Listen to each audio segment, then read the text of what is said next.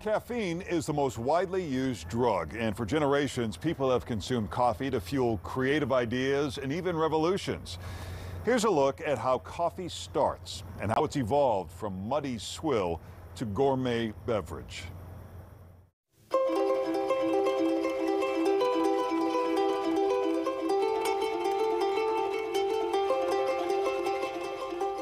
Coffee is delicate, so the taste can be delicious or disastrous if the seed of a fruit survives and thrives through a complex process that brings people together from around the world. It's incredibly labor intensive. It journeys completely across the world, more than once sometimes. An infusion of water through coffee beans seems simple enough, but we've all had enough bad brew to know better.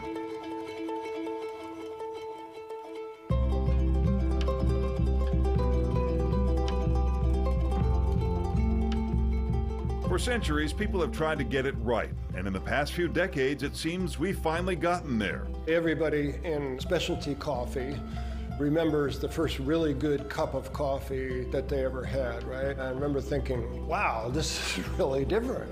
This is good. But there's also a darker side of the trade. For centuries, in every culture, coffee has been stimulating our conversations, and now it's time for a new one about coffee itself.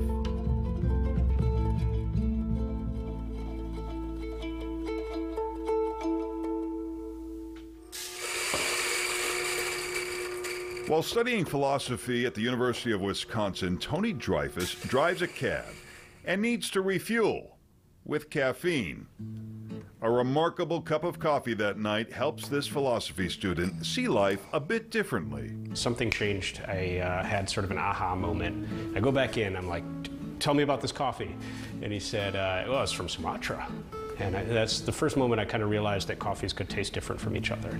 You want to make sure that you're like getting all the grounds wet and also pouring basically the same level. He takes a job at Pete's Coffee, which is among the first to take a more nuanced approach to processing, roasting, and brewing coffee, improving flavors well beyond grocery store coffee or the generic kind you get at the diner. So it's not an exact science. Tony becomes so passionate about coffee, he meets his dad, Jeff, at a coffee convention. Somehow, in the middle of that, we got so caffeinated or excited or something that we bought a roaster on the spot.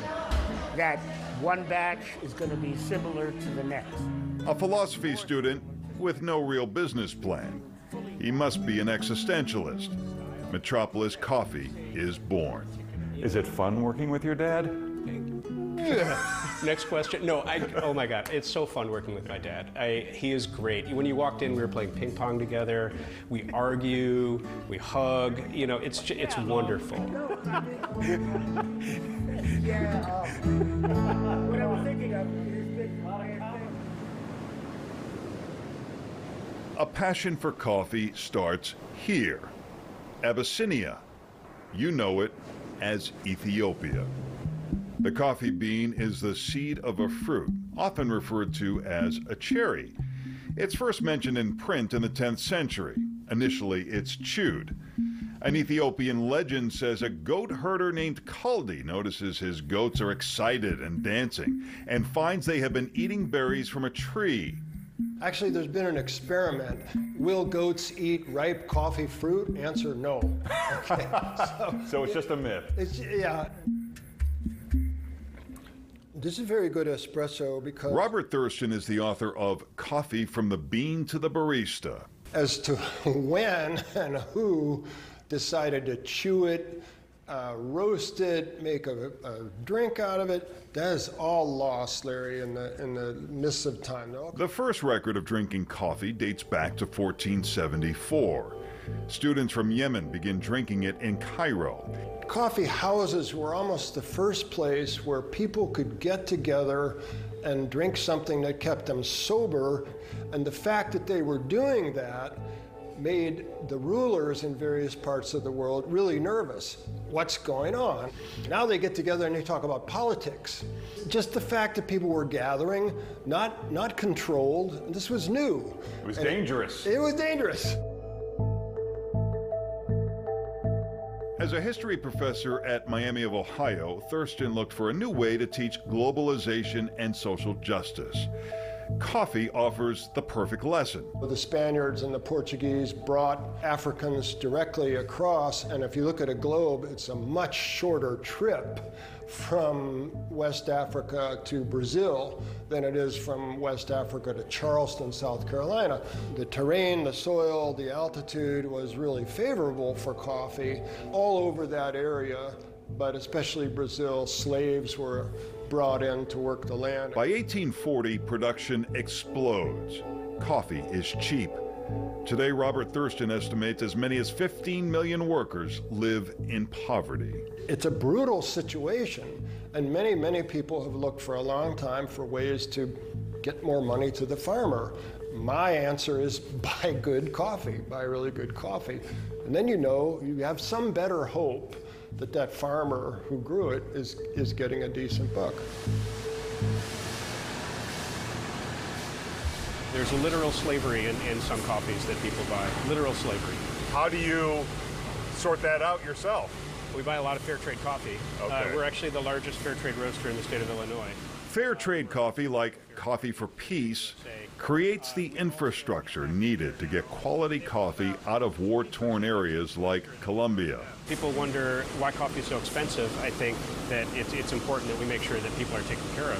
For me, it's really the people, that it comes from these places, these like really interesting cultures around the world, kind of near the equator. We're the stopping point in the middle, and then there are all these people that love it on the other side. So in a way, we're kind of connected both to the drinkers and to the producers, and all along the way, there's really cool people. The transformation of coffee from adequate to something special takes careful cultivation, moisture, soil, altitude, and Tony's specialty, roasting. And he's looking at the beans the last couple seconds of development, watching for that exact right moment, making sure the color and the smell are exactly right. We just realize the potential. We can't exceed it. We can definitely screw it up. When we pull it out, we think that's about as good as we can make it. Inside the roasting facility, they package the product and sample it in their own tasting room. And we wind up grinding, pouring water over it, and slurping and spitting and evaluating. Yeah, so this one is from Tanzania. The acidity is just singing. It's really bright. And away from the roasting facility, they have a cafe. You know, different people have different stuff going on in their taste. I'm interested to hear what people outside of the coffee industry think about what makes something good. This is where Tony catches up with his dad and partner, Jeff. I want to make him proud. I do. I want to make decisions that he thinks that's a good decision. I don't want to disappoint him. I don't want him to worry. Tony admits he's not great at marketing, but unlike many products, coffee really tastes different from one region to another. I think it's still the same story. Some people drink coffee because they want the caffeine. Some people drink coffee because they love the experience and the tradition of it, you know, the ritual of it. And a lot of people just drink it all day long and never think about it. And I think as soon as you start to try to force people to feel a certain way about something, then the whole thing falls apart. Oh, Arthur, I'd love one. That hasn't stopped companies from trying to convince you to think more about the coffee you choose. Folgers suggests buying the wrong coffee could lead to divorce. And Mrs. Olson would somehow just walk into the kitchen with a grocery bag, and she would say in a hokey accent, "Oh, making good coffee is no trick." If you use a coffee with better flavor, here, now you try Folgers. The high point of coffee consumption in America per capita is the early 1960s. The office percolator is on all the time. What's in the sweet as dip and thing? That's Coke. So what ends coffee's dominance? Coca-Cola. That's Coke. Soft drinks go way up because sugar and sugar syrups and so on became much cheaper. We now drink less coffee per capita than we did in 1961, despite all the hoopla about specialty coffee. specialty coffee like Starbucks. Starbucks was the tide that lifted all boats in the sense that it pulled along independent coffee shops.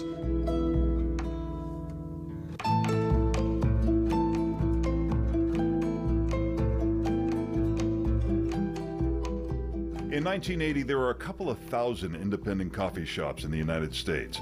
2 decades later, there are 25,000. When we roast coffee, people are excited. It fuels their passions, whether they're working in a cafe or planning a revolution or just kind of having it around the kitchen table. Improvements in navigating the intricate process of making the perfect cup means the days of the bottomless coffee pot at the diner are almost gone. And considering the way it tastes, maybe that's a good thing.